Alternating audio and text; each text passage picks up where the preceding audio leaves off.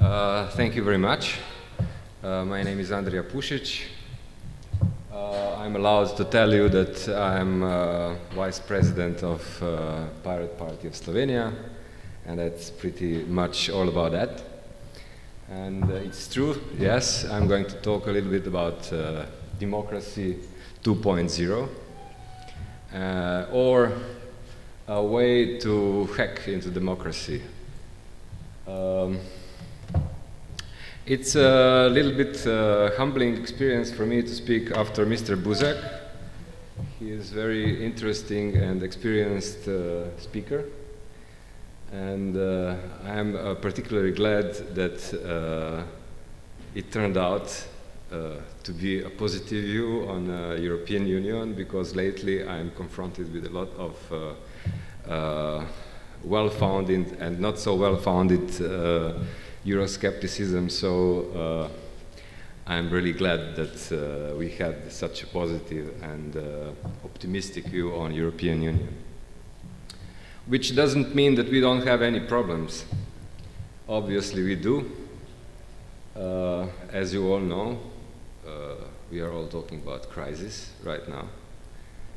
And it is worth taking a little moment and thinking about all of this and how we can possibly make it better.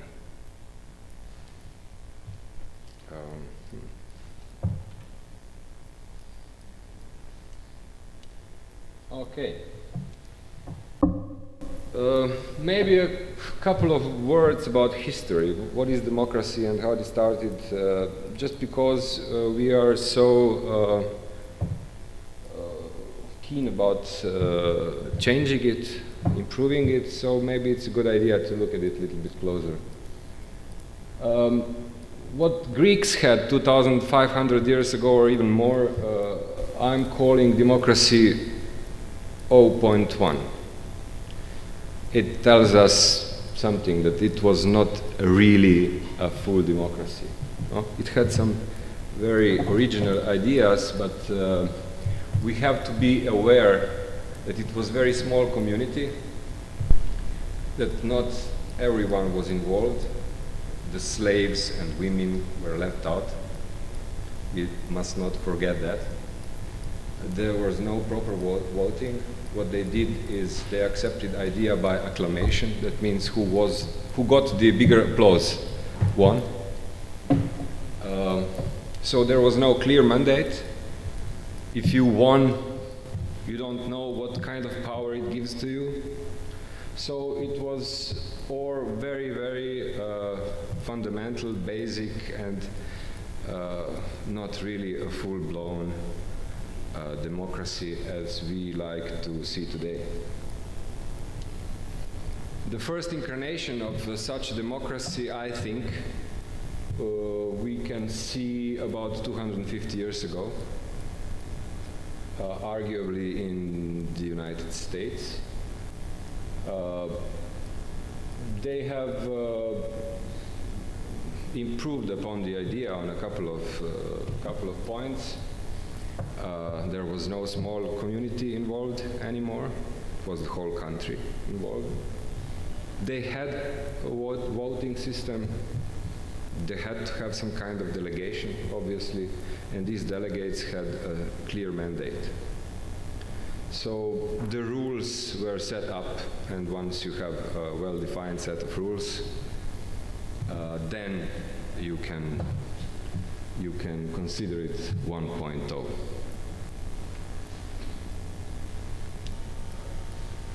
So what were the main characteristics of this Democracy 1.0? Well, the idea of democracy is that everybody has a vote and these votes are equal. But obviously in a big country like United States in the 18th century, you cannot gather these votes all together at the same time and the same point. So it's not practically viable. So you had to have some kind of practical solution. How to transcend space and time, how to do all these things together. And you need some kind of compromise, some kind of packaging. So you had to have representatives, delegates, so you can deal with the numbers, with the sheer number of voters.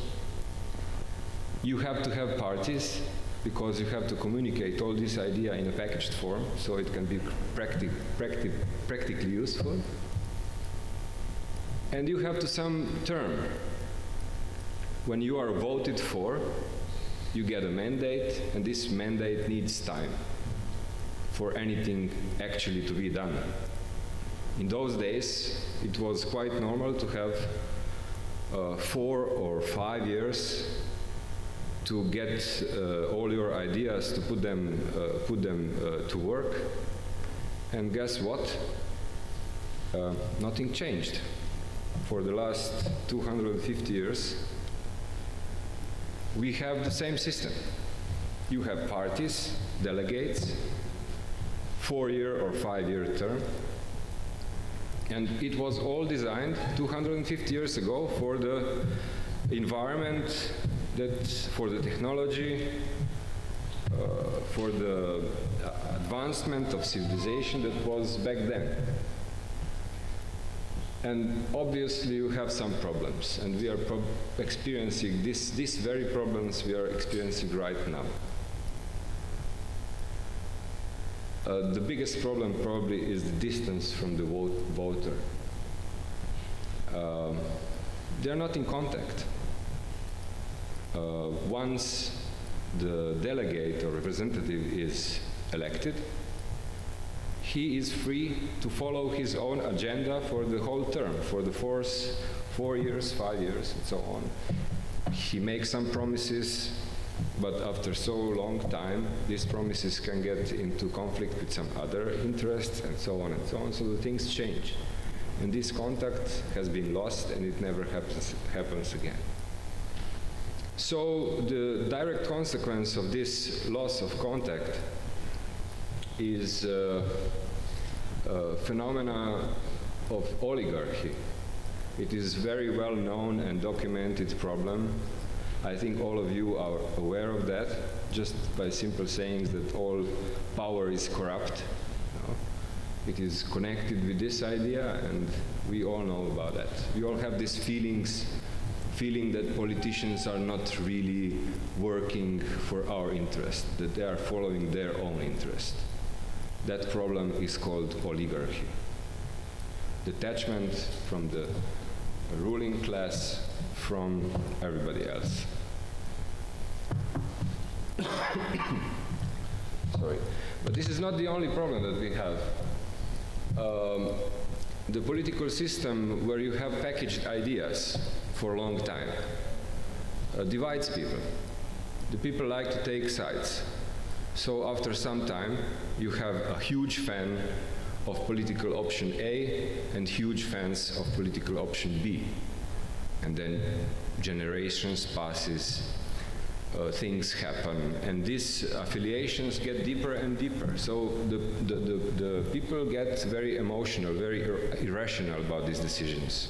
I'm going to vote for the party X for the rest of my life, no matter what. I like them. It is not a rational decision anymore. And vice versa. Somebody else are going to vote for the other party because his parents did so, and he likes them without even thinking why. So once you have this passion-based division in the society, then you have a phenomena called partisanship. It is like 2 football clubs. No? It's not rational at all. They just meet on the street and they want to fight. So it is really can become some kind of ugly playground where there is a very hot exchange without any rational substance. And if you look at the television and read the papers and things like that, you can find a lot of it today. All things which are happening right now in Slovenia are very much irrational. The real issues, like do we really need a bad bank or not, are pretty technical. but the people get to be very emotional about them, without even understanding deeply what does it mean, just because they are fond of option A or option B. So this kind of system is in a constant conflict. It is liking conflict. It feeds on conflict. So decisions are all painful, they are all compromised, and they all take a very long time to reach. Okay, I think I have more pleasant slides ahead. And then the internet came. Now you can read a lot about people like me being very unrealistic and romantic. Yeah, we have some interesting sound. Being completely unrealistic because we are expecting that really internet is bringing some deep changes in the society. So they would say, oh, it's not true, you know, the internet is just another technical phenomena, it will die out like everything else, it's not so important, blah, blah, blah, and so on. I'm not buying that at all. I'm even not going to argue against that. I think that common sense is telling us that the internet is the biggest thing we are experiencing in a long time. It brings a huge cultural change. It changes society very profoundly, and it's more than obvious. So does it affect politics? Will it affect political system? Yes, and absolutely yes, in a very deep way. Why? We have seen that we have some problems with democracy, and they are stemming mostly from the detachment of the representative from the voters. And internet is eliminating these distances. Internet is eliminating physical distances. You don't have to travel to meet someone. There is no time problem. You can do it immediately now, real time. You can communicate with anyone you want. So 3 very important problems have been eliminated. And one problem which we even didn't know it existed before the internet is the information access. We couldn't imagine that we can nowadays access so much information so fast. So accessing the information is not a problem anymore. Everybody can be informed as much as he wants. He just has to sit down and Google a little bit. So why not? Why wouldn't we, after so long time, use the opportunity and change the political system, improve it?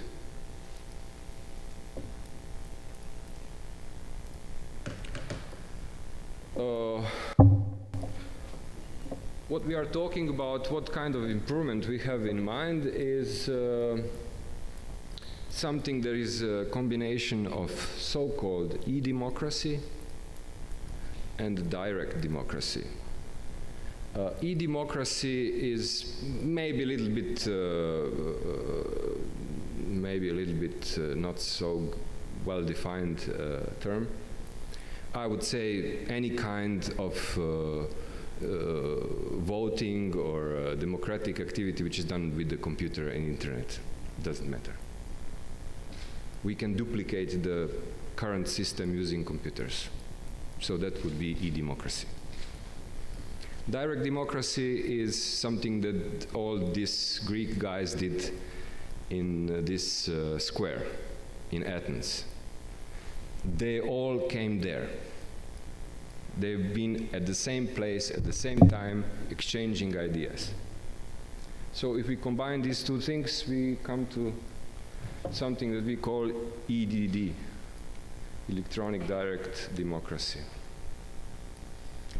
Now there are some important ideas which are different, which are improvement over what we are seeing right now. So the one is called proxy democracy. We have to understand this to move forward, so a little bit about that. Proxy democracy means that you can delegate your vote to somebody else. You are not forced to do that. You can represent yourself. But we all know that the people are not really keen of dwelling into politics every day, all the time, and having a strong opinion about everything. So it's not realistic. So for many questions which you are not very specialized to, you are going to delegate your vote to somebody else, somebody you trust. So this delegation looks like this picture on the right side. You can end up with the people having different number of votes depending on how many people trusted their votes to them. They can hold 1 vote, or they can hold 12 votes, or 12,000 votes. Because it's not only one level delegation, it can be many levels of delegation. The whole structure, the whole pyramid of delegating votes. Yeah, it's pretty natural and easy to understand.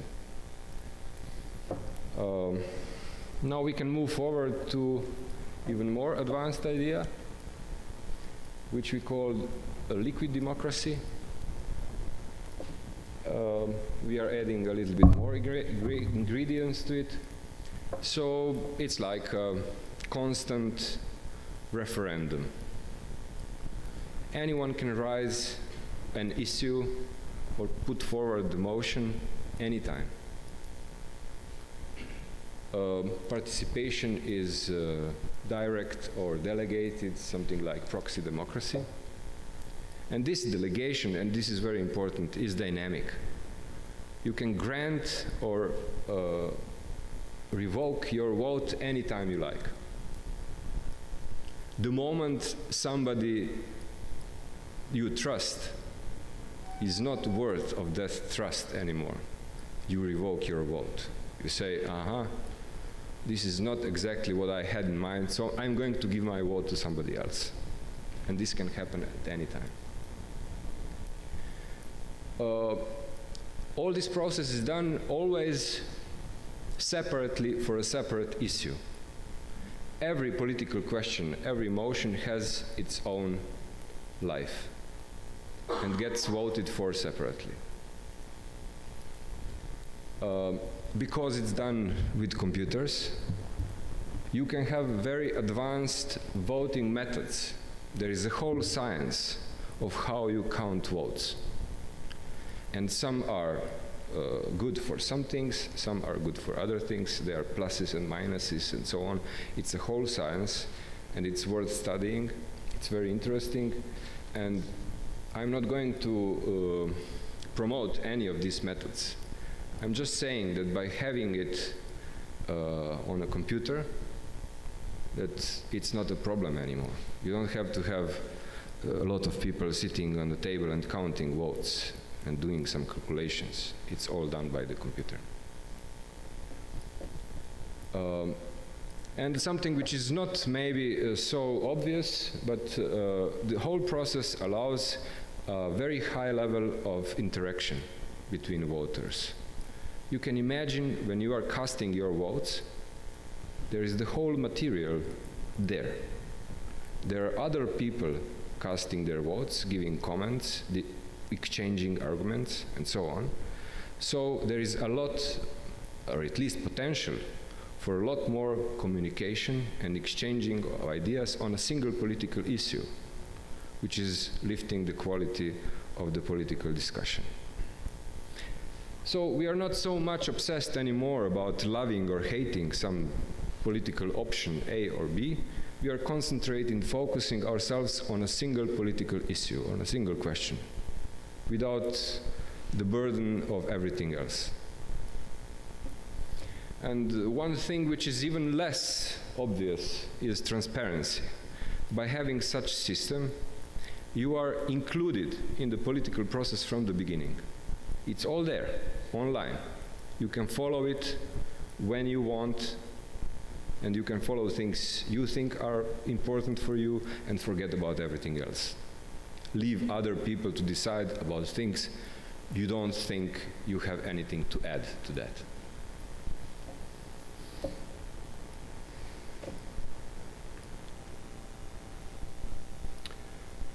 Now, if we do this exercise, and we can do it more or less in our heads at the moment, because there are not much implementation of this system yet, you can come up with some very interesting consequences of having a system like this, system of liquid democracy. Instead of politics, the whole body of political doctrine, you have policies, separated issues, and you can deal with them when you think it's the right moment and the right context. So these ideologies, the biggest possible packaging of ideas, are losing their weight. They are not so important anymore. You can be aware of them, you can follow some ideology of yours, and you are probably going to, because we as humans are made that way, that we are building some kind of ideology in our heads, but it's not so important. You don't have to choose from A or B. It can be some kind of your ideology, which is a combination, your own combination. So partisanship also loses its grounds. You know, this soccer game confrontations are not realistic anymore, because we are not going to fight so passionately just because once there is a question about something and then it rises so much emotion. Not so likely as now, when you have the whole package at stake. There is also some change in values, and this change in values, I think, it's very important. You know, the old kind of value is loyalty. You know, you give your pledge of loyalty to something or somebody or some entity, like, I don't know, state or some leader or some political party, and then you are loyal to it, and it's very important for you. I don't think so. It's a very relevant value anymore. It's losing its value. I think today it's more important is to be engaged, to accept responsibility for every and each of your decisions, and not rely on some pledge, on something you promised years ago. You have to live through every situation with responsibility and accountability. A very interesting thing which happens is the politician as a job, as a vocation, is not so important anymore. Maybe this occupation is going to disappear. What we really have in liquid democracy is more of an opinion maker or opinion leader, somebody that people tend to trust on a specific issue, maybe a couple of issues, some field of connected issues, but not on everything. It's not necessary anymore. So you can now imagine your favorite politician, and you are forced to follow him on all issues. Whatever he takes stance on the political field, from healthcare, education, internal policies, external policies, you are going to follow him on the whole front. And who says that you have to agree with everything? Of course you don't. But somehow it's your only choice. If you atomize all these decisions, you don't have to follow anybody anymore. You choose your opinion leader for each separate issue. And my favorite self-destructive conclusion is that parties also lose their importance. They are not important anymore because they are packaging also these political issues together in some kind of party ideology. So, yeah, the last minute. Okay. So what are the obstacles? The biggest obstacle, I think, is that we don't have even version 1.0 installed yet. There is a vast area of the world which today doesn't have Demokracija 1.0, so you cannot upgrade it from nothing. So this is a very important thing. The another one is when we have Demokracija 1.0, then it becomes the problem per se. If you don't have it, it's a problem. If you have it, it's also a problem. Because you have all these things that we said before. You have inertia, voter distance, apathy, oligarchy who is going to try to keep their positions, slowness of the political process, and so on and so on. So we have to live with it. So what should we do? How could we approach to upgrading the system to 2.0? We have to see development and advance of e-democracy. It's a good thing. Then we have to see liquid democracy applications developed even further, because right now, as a piece of software, they are not very advanced. Then we have to see implementation of this system through all kinds of institutions which are not on the state level. We have to come to start on the local ground. In local governments, corporations, civic institutions, NGOs, and so on. Then someday, some political parties are going to implement it for their own internal democratical process. And then when voters see what's going on and that their vote is better invested in liquid democracy than in classic democracy, they're going to migrate to parties which are using liquid democracy internally. And after some time, inevitably, the whole system will somehow migrate from 1.0 to 2.0. How exactly, we don't know yet. But we have a feeling it's pretty inevitable. So just one slide more. Some closing thoughts. Obviously, democracy needs to be improved. We are claiming that democracy can be improved. It is a major upgrade, definitely, the first after 250 years. So it will take some time. It wasn't possible before the internet. We have a very nice crisis, and I agree with Mr. Busek, it's a good thing. So it's a driver for the change. And maybe the most importantly, we are not seeing any other democratic alternative. And if you have any, you're very welcome to suggest me. Now we have, I think, a minute or two for questions or not. Okay. Maybe later. Thank you very much. Thank you, Mr. Pušić.